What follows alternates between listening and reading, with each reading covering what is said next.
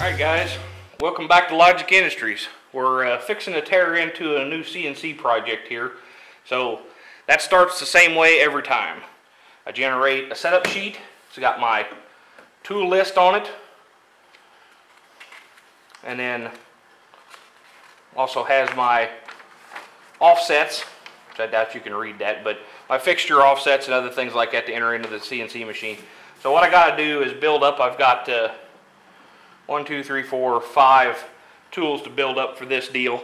So I got a collet chuck here for this thing that we made a while back. I got a collet chuck for this big ass drill bit. And then I got a collet for that Kennametal milling chuck there on the end. I'm going to break it down, take that corner rounder out of it. That's just a straight collet goes down in it. And then inside the straight collet is one of these AccuPro 3-flute high performance aluminum cutting end mills. We're gonna really try to blast this material out of here to speed up production on these parts. Oh, and then I've got a tapping head that uses quick change. I need two different size taps for this project, but I only got the one tapping head, so we're gonna have to do a little bit of voodoo in the programming to call the tool up out of one pocket, but then use the offset from a different pocket so that we can have two different length tools that live in the same tool holder. And then I'll just we'll call it optional stop before we use that tool. Pop the one that's in it out, pop the other tap in, and go to town. So that's what we got to do here. I got to clamp my parts in place and break down these tools and build them up. But before we're going to be able to break our tools down and build this all up again, I got to do another one of those build a tool to make a tool to work on some tools kind of projects. See, I got my Vise here, and by the way, after a couple of months of using this thing, I can confirm that it is a piece of shit. I do not care for it at all. Also, because of the vagaries of redneck finished concrete, I happen to have a hole here, a low spot in the concrete, just exactly where my other locking caster is when the table's in the right place. So no matter, see, that caster's locked and it doesn't do a damn thing, which is no bueno when you're trying to put the A-bomb torque on a tool holder here, trying to break loose a collet from the nut or whatever. So this doesn't work worth a shit. Or at all. So what I'm going to do is I'm going to 86 my shitty Craftsman Vise here, or I'm not going to throw it away, but I'm going to remove it, put it back on the bench in the baseball sense of the word, and I'm going to mount this directly to the bench, but on this end here, so that the torque doesn't spin it about the degree of freedom that it's got. Now, I don't want to bolt this right to my table because I've also got my good tabletop over here. You probably can't see it, but so I want to replace. I'm going to replace this tabletop, and I don't want to just bolt this thing here to that and leave it out there all the time because it'll hook you and get in the way, and I don't need it all the time. So what I'm going to do is I'm going to build a kind of a duckbill outfit off of this. It's already got holes in it and everything to clamp it to the table like this here with screw it on from the underside with a nut or something to clamp it, sandwich it on and not destroy the tabletop and not have to make any holes in the tabletop either. I don't want to drill any extra holes in that brand new $150 maple block if I don't have to. So that's what we're going to do now. I'm going to go ahead and break your camera down and move everything over to the mill and scavenge me some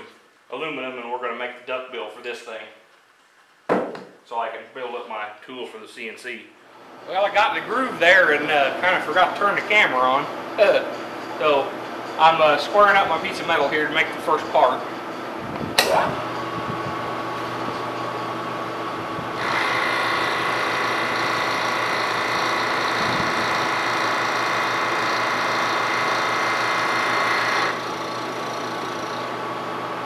So That right there ought to get us now square and to size. So I'll break this down and set it up flat and bring it back. Well, I got her set up now. We're going to do the more complicated of the two because I kind of have an operating philosophy that if you're going to fuck one up, better be the first one. That way you've got time to get over it before you have to do it again. So anyway, these parts are both pretty simple. So I'm not anticipating any trouble, but you know how that goes.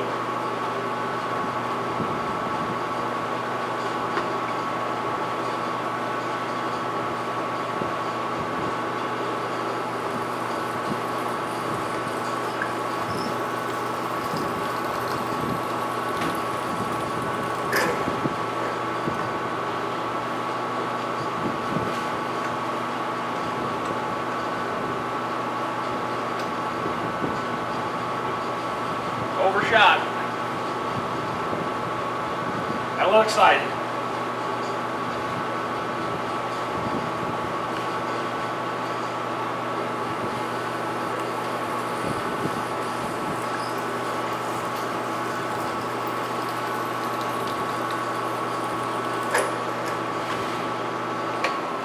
Alright, now we're going to change this out for a 9/16.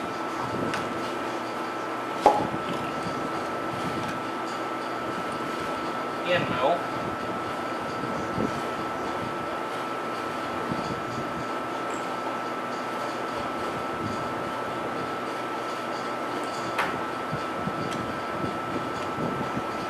Now I'm going to come down here and touch it off.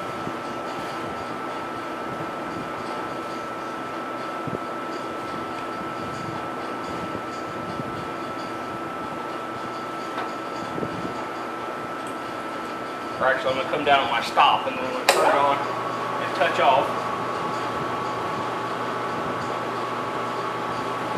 Here we are. Slide C. I'm going to make these counter bores 0.4 of an inch deep. I'm just going to crank the knee up 0.4 inches. And now we're going to make our counter bores.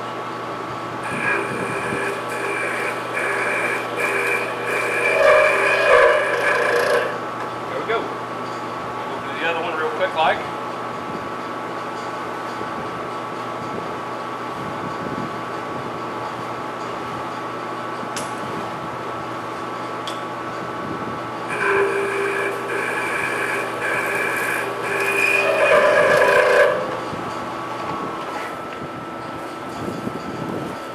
What a rat's nest. Okay, I'm going to switch this out here and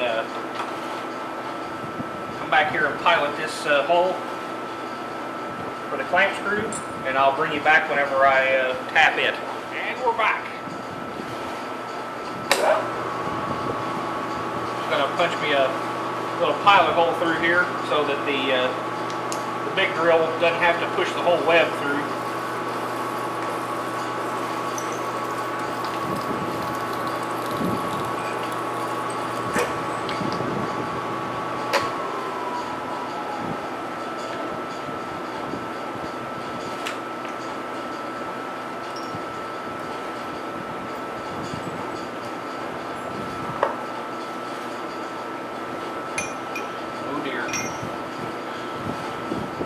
I have to run the knee down real quick. If you don't have something like this, which is just one of these little cog things for a cordless drill, they are money well spent. Unless you're one of them hoity-toity sorts that's got a motor on the knee, in which case, la-di-da, I'll hold my tools with my pinky sticking out.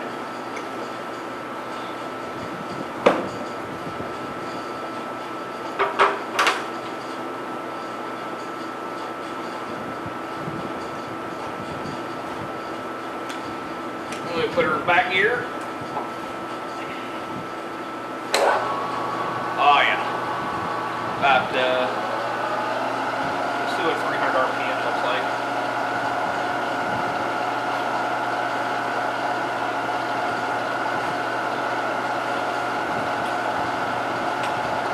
is a 43/64 drill bit.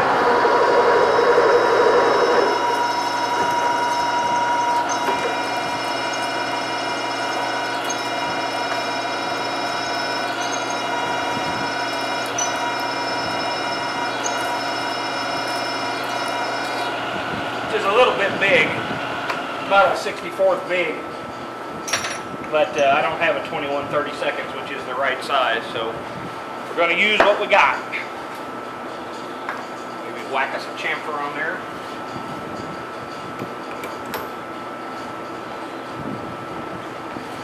Now we go back up with the knee.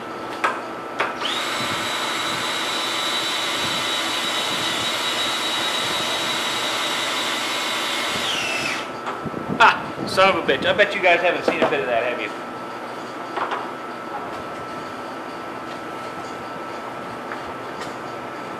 Well, we've come back up into the frame, so.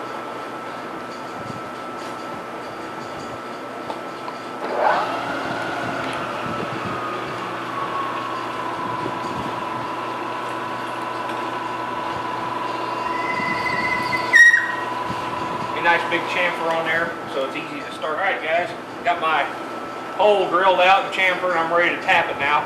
This is the on-camera debut of my prototype big boy tap guide. Everybody's seen them little tap guides. You get them from Inco. They got the little dingus. They make about, I don't know, 3 pounds of force maybe to you know, push down into the tap, and they work pretty good for smaller stuff.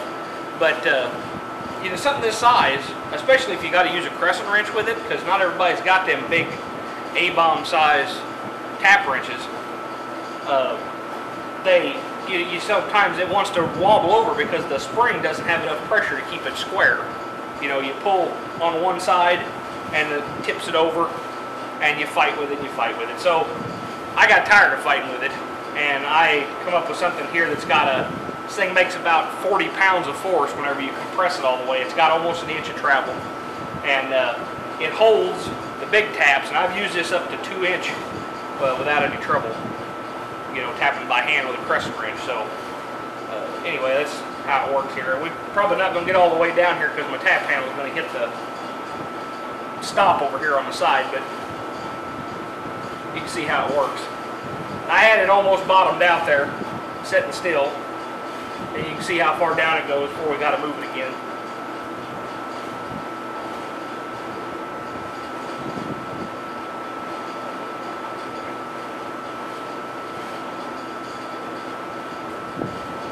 And that's about as far as I'm going to get. No, I got a couple more cranks on it. Okay, now we've come out of the center, so there's our travel. And you can see the length of travel the thing's got.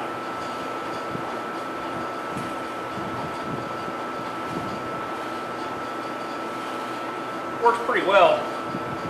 I'm going to be, we'll be making these in batches and offering them for sale here next, I'd say probably about a month, maybe a little less, 3 weeks, something like that. But anyway, there's a big boy tap guide, and that's got our hole tapped through. Got away with it. Now this piece is done, except for a little bit of deburring. Anyway, I'll bring it back when I've got something else to show you. Okay, it occurs to me, now that I'm halfway through the project, that I forgot to actually tell you how this was going to work. So here's my tool holder clamp outfit, whatever the hell you want to call it. Here's the piece I just done, which turned out beautifully, by the way. So what I'm going to do here, you can see this piece I got here in the vise is the same width as this piece here. I'm going to deck this, I'm fixing to deck it off. I'm just going to run it off flat here, and then we'll drill it in 2 places for 2 fasteners through here, 3/8 fasteners, and then where this is going to be turned up in the vise like this, and we'll drill 2 holes here for this to go on there like that, and that'll make a kind of a duckbill outfit here. And I'll run there'll be a 3/4 bolt with a pad that I haven't made yet, go through here, and then that whole menagerie will then let it clamp onto the edge of the table. So that's the plan anyway. I got the bottom piece made. I'm going to have this piece here done in about 10 minutes. Probably won't record any of that because it's just drilling and tapping holes. You all seen that before. And then I'll bring you back when we set up on this thing here, just because it might be kind of a crazy looking setup. And then there'll be some turning work to do. So hang on. Here we are with this modifying. This is the only modification got to be done to the actual clamp. I'm going to drill me 2 holes up here and tap them 3/8/16. So this thing here has got a kind of a round shape here, and I didn't want to just clamp on it because it's got a split, you know, so that it'll clamp down. So what I've actually got is I got it on the bottom of the vise and against a fixed jaw, and then I've got a 1, 2, 3 block here, so that this jaw is actually clamping on this surface against the fixed jaw in the back, and it's in there pretty solid. So I've just got to drill a couple of holes. I think it'll be all right. So let's do that, shall we?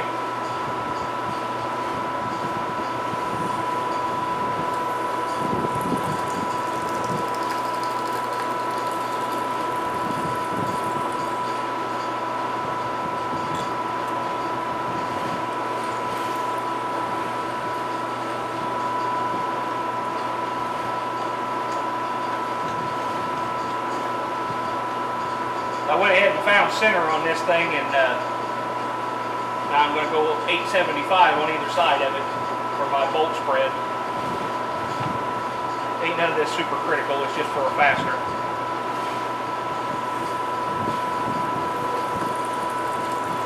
Now I probably should have dowel pinned it and all that other crap, but I mean, this is just an outfit to clamp to the side of the table so I can change CNC tools. I don't think it really needs.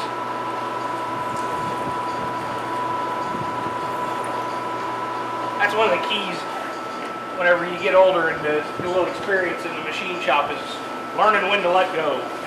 When good enough is good enough, instead of spending 3 hours doing something you can do in 20 minutes.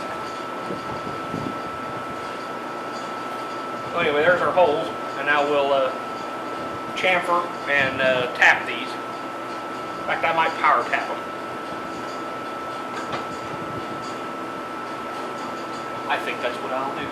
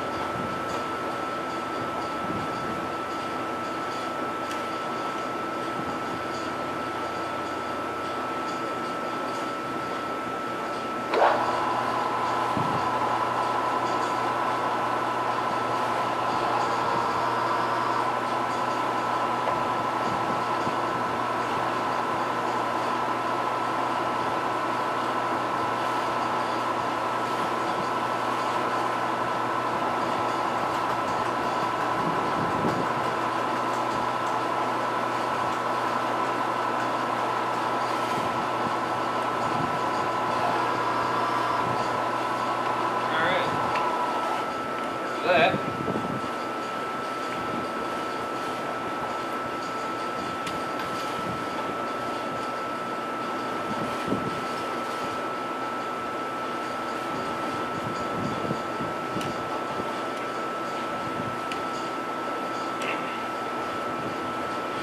Take my dip off.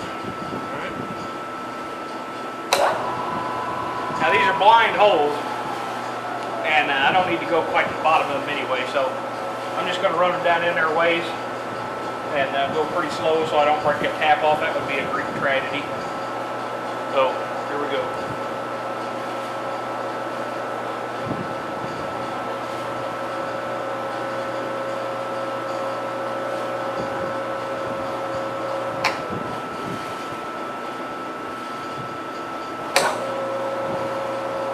That's pretty close to bottom. I'll just let I'll run it back in by hand after we're done here to make sure I just don't want to bottom that out while it's running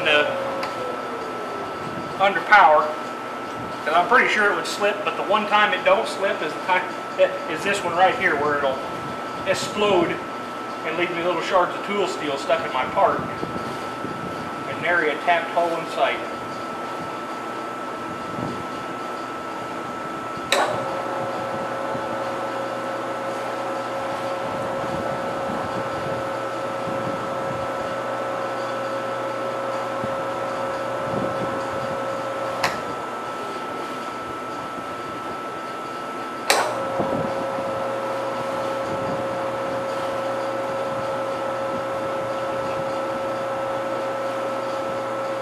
There we go.